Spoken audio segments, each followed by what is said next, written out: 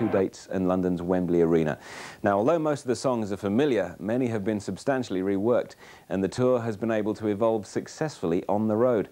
In this incarnation, Page and Plant have been joined by an Egyptian ensemble and various local orchestras in an exciting and ambitious show that's been long awaited.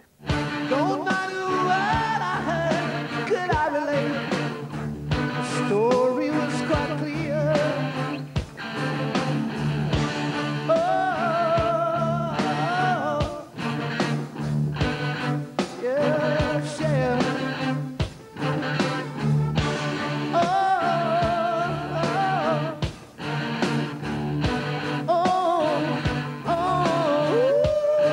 When you've got so many people playing at the same time, in the earlier times, early shows, it was really hit and miss as to whether or not, if the monitoring was wrong, the Egyptian percussionists might be out of time with the drums, so the orchestra on the other side would be out of time because they would be trying to play to either rhythm.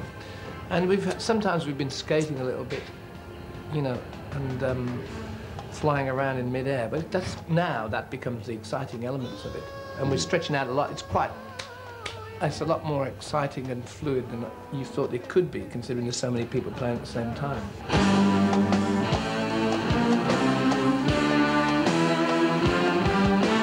Having to contend with an 8-member Egyptian ensemble night after night has its complications, but after a year on tour, there's no doubt that the collaboration works. I think from a vocal point of view, if you kind of surf through world music, the thing about Arab music, Arab vocals, is that they're much closer to the blues than most everything else that you'll ever hear. The kind of blue notes that the Arabs, the drop notes, the quarter tone drops and semitone drops, they're so alluring and haunting, and that really is my attraction to the whole thing. I mean, it's not a cultural attraction, it's a musical thing, it's a turn-on. Just like Sonny Boy Williamson was, or Gene Vincent. Yes, you got a fine sister. She want my blood from cold. She want my blood from boiling hot. Kick it from the gallows floor. Led Zeppelin fans have been waiting for a reunion since the band broke up in 1980. It's not Led Zeppelin, but the Page and Plant chemistry is still intact.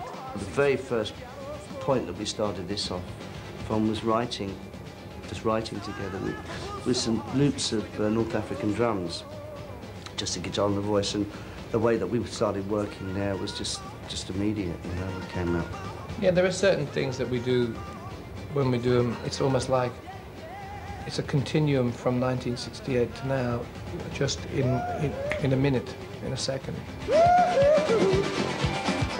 But I did want to distance myself from the more obvious ways of presenting Led Zepp.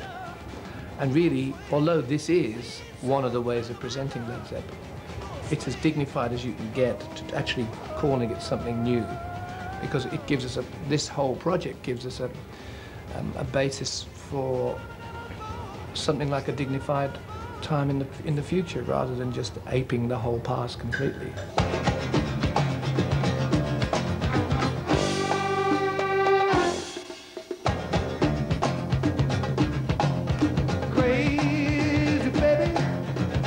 Rainbows in. Oh, baby, it's just a dare.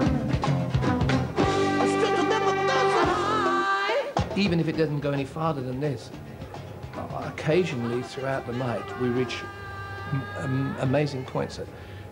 From the day that we met, if we ever thought that we could have gotten to that point, yeah. It's amazing.